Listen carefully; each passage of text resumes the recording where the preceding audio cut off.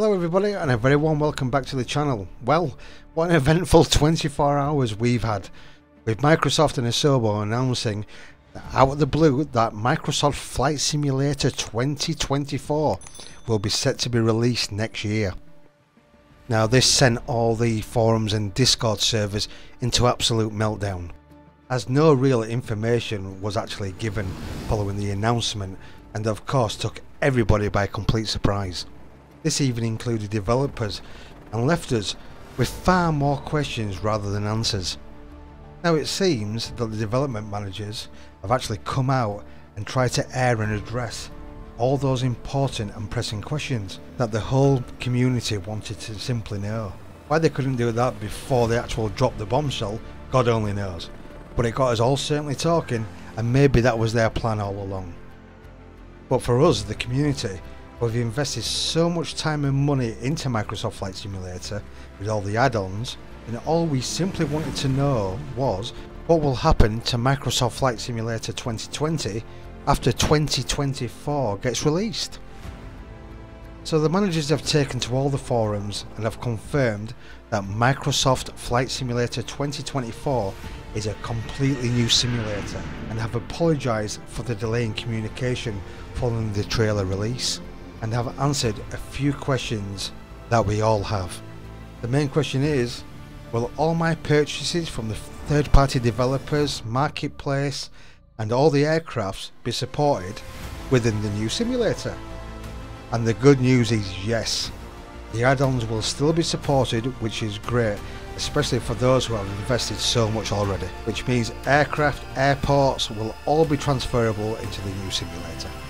However, they have also said that in very few exceptions, virtually all add-ons that work in Microsoft Flight Simulator 2020 today will function in Microsoft Flight Simulator 2024, and with purchases in the marketplace will not need to be repurchased. So I think this is all what we wanted to know in the first place. I would love to know what you think, so please leave a comment below with regards to what we've heard from the developers about your add-ons working straight away in Microsoft Flight Simulator 2024, and will you be purchasing it? Now let's address the other elephant in the room. Now Microsoft and Asobo claimed when Microsoft Flight Simulator 2020 was released that both of them was in it for the long haul and dedicated to the development for the next 10 years. So what's going to happen when the new simulator is released next year?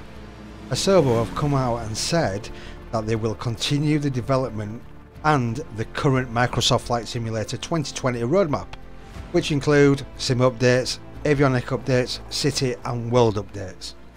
And Microsoft Flight Simulator 2020 players will also get the free June downloadable content. So the good news is they're still going to develop Microsoft Flight Simulator 2020 after the release of 2024. I know a load of you, me included, are a bit cynical. How can they continue to update both when they can't seem to get Microsoft Flight Simulator 2020 right straight out the box, with all its bugs and glitches?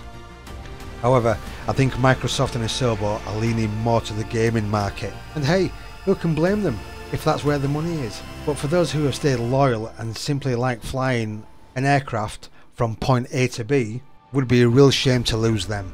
However, I don't think that will actually happen, as there seems to be a career mode within Microsoft Flight Simulator 2024. I'd just like to say a massive thank you for watching, and I hope you found this video useful. Don't forget to leave a like, and if you're new to the channel, please don't forget to subscribe and click on the notification bell for any future content or live streams. Until the next video, take care, bye bye for now.